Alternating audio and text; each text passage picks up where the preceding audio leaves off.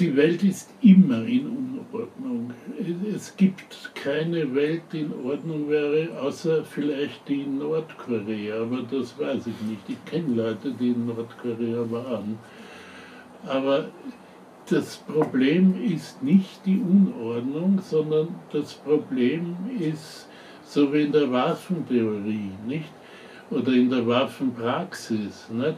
Es ist, die Leute haben mit der Keule aufeinander eingehauen. Also eingehauen haben sie auf jeden Fall. Aber wenn du auf einer Atombombe sitzt, ist diese Mentalität mit dem Dings einhauen viel gefährlicher. Also die Art der Balance zwischen Ordnung und Unordnung ist auch durch die sogenannte Globalisierung, wenn man darunter eine Vernetzung von nicht zusammengehörigen, nicht